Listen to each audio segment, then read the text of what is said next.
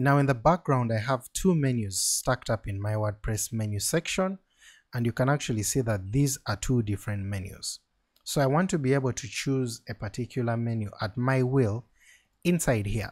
So that's the next part that we're going to deal with inside our development. Welcome back to the channel. In this video I want us to continue building our project where we're making a custom Elementor widget that displays dynamic menus from inside our WordPress install. Now right now you can see that this is a bit painful to see, but we shall fix that because we use demo colors for this, but we shall be able to fix that and have it look a little better. Now a few things have changed since the last time we looked at this, and that is I've gone inside my plugins section and I've updated to the latest Elementor so that we make our plugin or our add-on and extension compatible with the latest versions of Elementor. And as you can see in the edit page right now, the Elementor screen looks much cleaner, and still we are able to get our widget working. When we reload, when we update, it's all working well. Now the next step to this is we are going to change so that we don't have a static menu showing up, but we have different menus showing up. So we're going to add here another option that will allow us to choose the particular menu that we want to have. If this is a video of interest to you, please stick around, and if it isn't, then look around the rest of the catalog to see if something interests you. Let's go back to our code and then let's clean up before we continue any kind of development. So the first thing that I'm going to do is look through my code to make sure that everything is looking good, but our editor is starting to catch up on some issues here where we have a deprecated method from our class.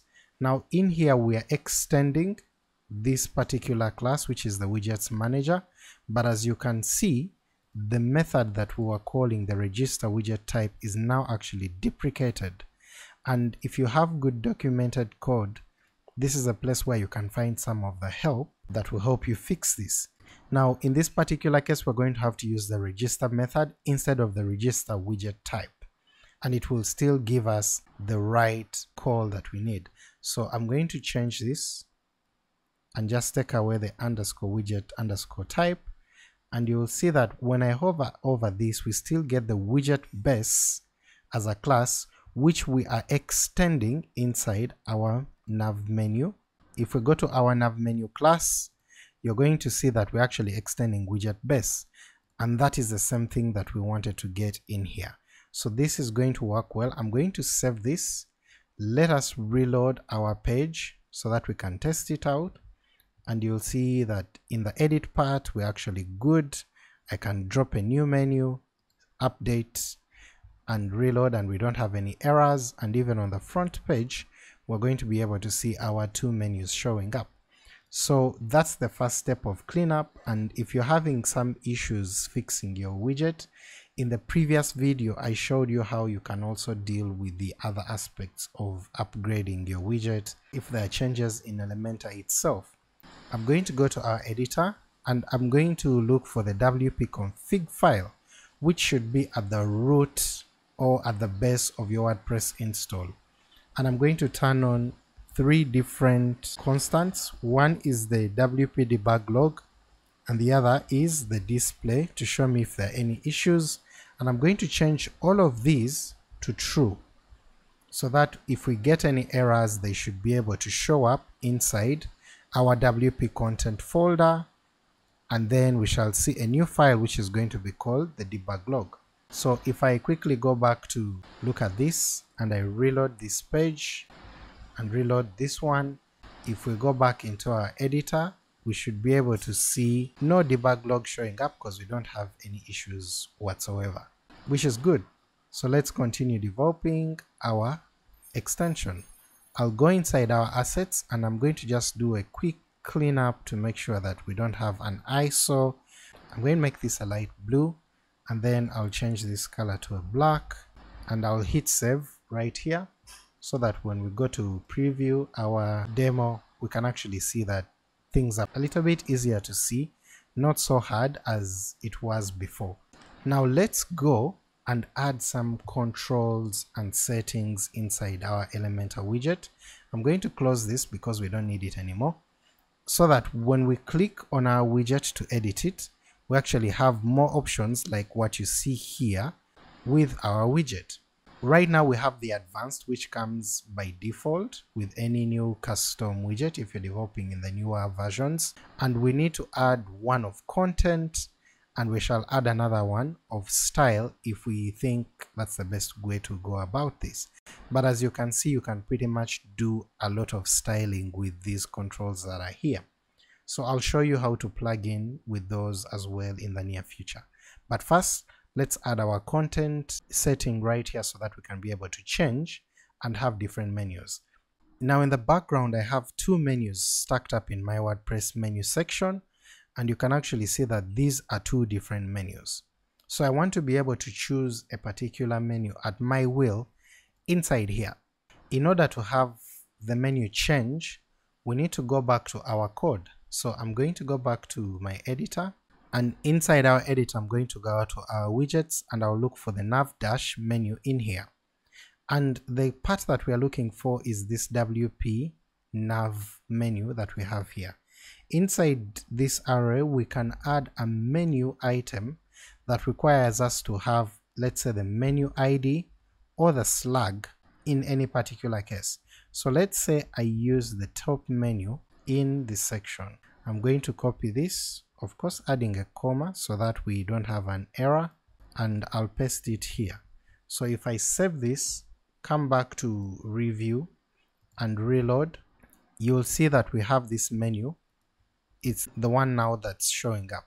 But if we were to go and look for the demo 2 menu, so let me go back to our editor, and I'm going to change from tab menu to the demo dash 22, which is II. I'll then open up our site and I reload this. You'll see that now we have demo 2 starting up, then the home, and so on, just like what we have here. So when we are making that part that should be editable in our content area here, we need to have the different menus showing up.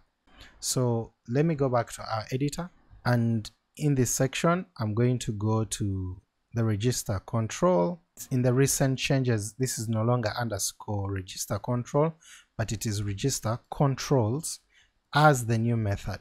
And when you hover over this in your editor, you'll see it says it's used to add new controls of any type. For example, external developers can use this method, register controls. So you can have your own particular controls that you want to have. Let's say you've created a new one, or you can register the ones that come by default to Elementor. In our particular case, I want us to use the select, but before we start using the select element, we're going to do this first. We're going to say we are calling this class, and because I have GitHub Copilot showing up here, it's giving us all the different hints. It's a nice thing to have, but I'm going to skip all of that. I'm going to say let's start using the start control section. So in the start control section, we're going to register a new control section, and we're going to call this the menu selection. And inside this, after adding our ID for that unique section, we can then now add an array that will require us to have a label, and then it's also going to require us to add the kind of control manager that we want to have. So I'm just going to allow this to work with GitHub Copilot so that we can see this. So we have a label which is called the menu selection, and the tab is going to be the tab content type. So let's save this. Let's go and preview what we have so far. So if I come back and reload this, we're going to click on this edit, and now you see we have this new section showing up to have the menu selection, and we have no kind of controls settings in here because we haven't added them yet, but you can actually see that there are other options that we can have. So I'm going to go back to the code and show you that we can actually have another control, but before we start a new control like this, we have to actually end. So we're going to say this end control section, because at that point we want to stop that section and we want to create a new one. So I'll duplicate what we have here, and then instead of the tab content, tab underscore style, which will allow us to have like a styling kind of thing. Menu selection style will be its ID, because IDs are unique wherever we need to have them, and these should be registered with underscores to make it unique in PHP. And then we can say menu style. I'll save this, and then when we come back to preview, I'll reload this, and when we click on our editor, you'll see that now we have content, style, and advanced, similar to like any other widget that we can have. So let's say we dropped the heading in here, you'll see we have our content, we have our style, and then we have our advanced section. So now we are ready to do more stuff with what we want to have here. So I'm going to just take this away because it's now becoming a distraction, and we shall continue building for the content section of our menu widget. So let's go back to our code, and I'll comment this out because we don't need it yet, and I'll say if we need to add a style section, and comment this. Now let's go back to this section, and in between our starting of the control section and our ending, we want to add a select type of control. And you will see that GitHub Copilot is telling me, so this is a nice way to use AI to help you with what you're doing, and it will help us fix that immediately. So basically we say let's call this class, which is extending the widget base, and we want to add a control. Now inside the control we need to have an ID, and then we need to pass an array of arguments.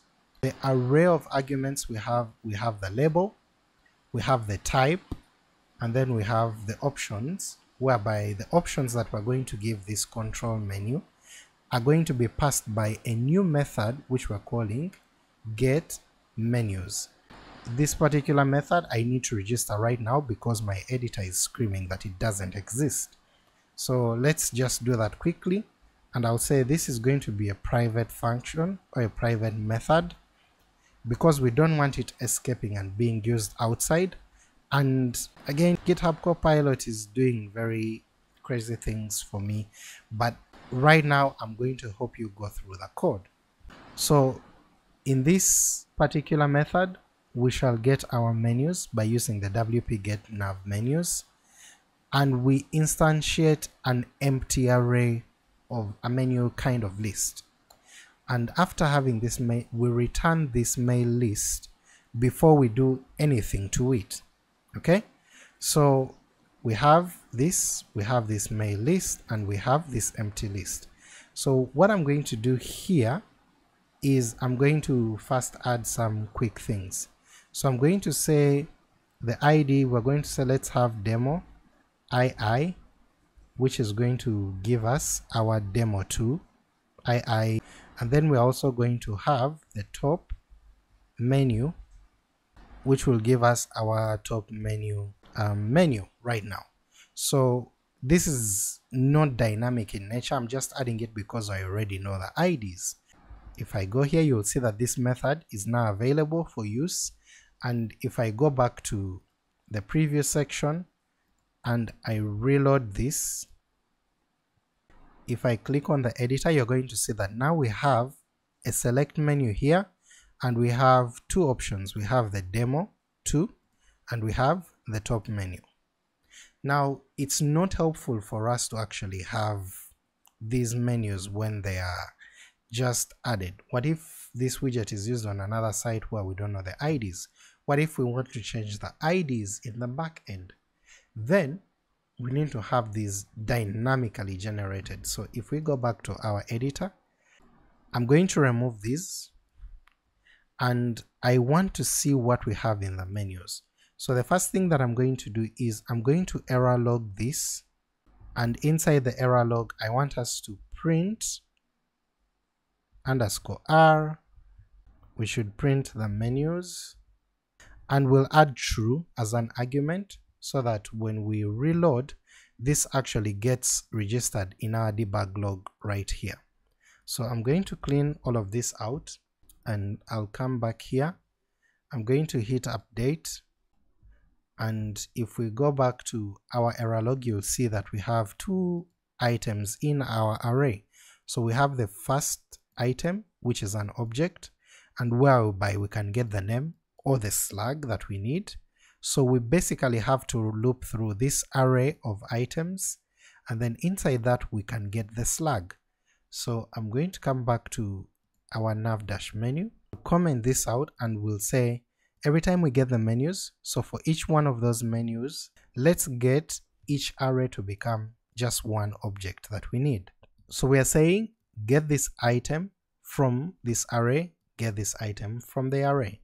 And then what I need to get at this particular moment is I'm going to get the slug, and I'm also going to get the name, which is more friendly to the eye.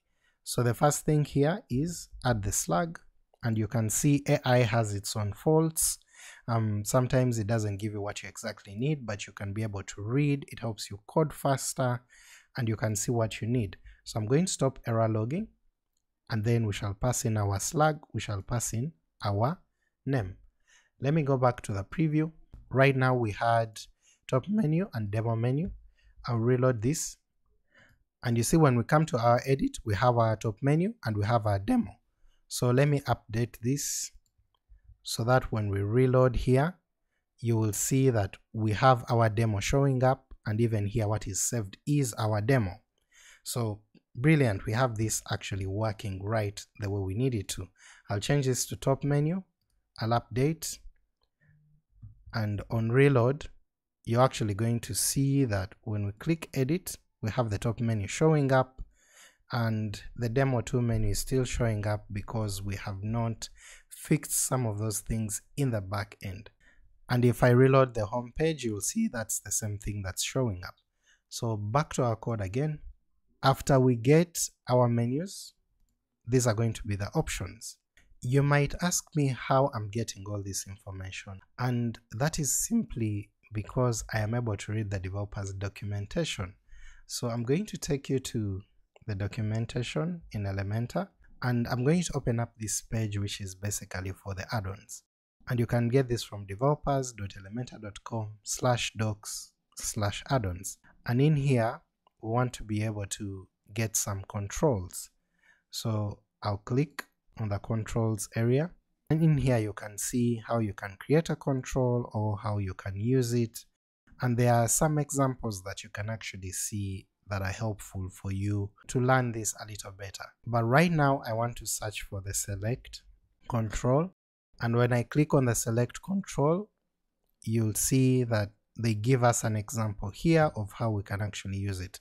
So we have a type, we have a label, we have a description, we can also show the label. So let's basically go through each one of these to see what it looks like. So we have the label, we have the type, we have the options.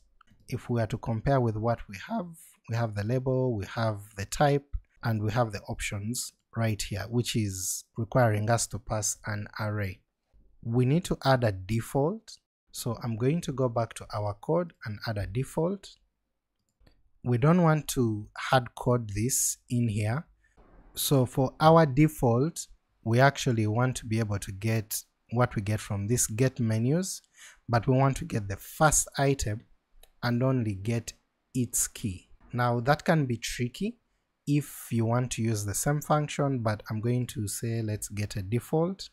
So I'll say let's add a private method and say get default slug, and what we're going to do is call this function, which is get menus. So we'll just use the same thing. We'll say menu is going to equal to this, and we want to get our get menus. The thing we want to do is return the key of the menu. The key function is something that you can find in PHP if you want to understand what it does. You can see that it was in PHP 4, 5, 7, and 8, and all it does is return the index element of the current array position. So in our example here, you see that when we have an array and we just want to return the key, you're going to see it's going to give us fruit1, and that is what we actually need. So I'll go back to our code. I'm going to open up our editor, save this, and say we need our default slug, and we need to pass it here. So we'll say this dash default slug, Save this.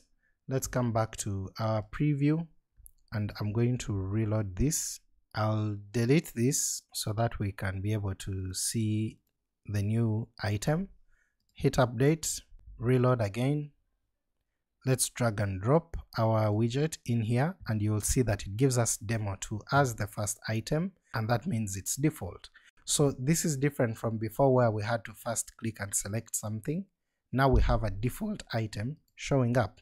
So I'll hit save on this and we can now compare to see more options that we have here.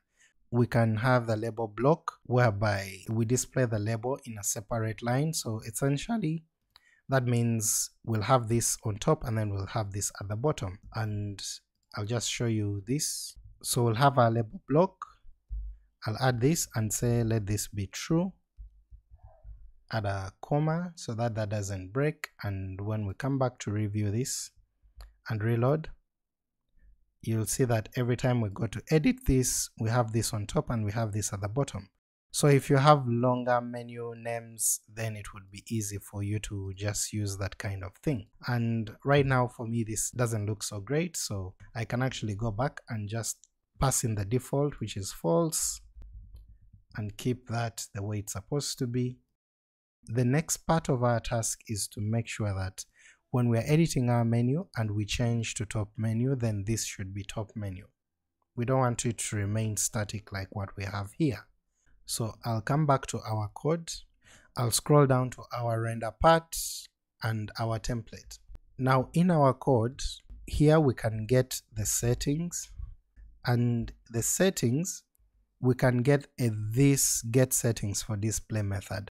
This method is already available for us and we can use it by passing a key to it. But before we do that, I just want us to error log. We want to error log and print the settings.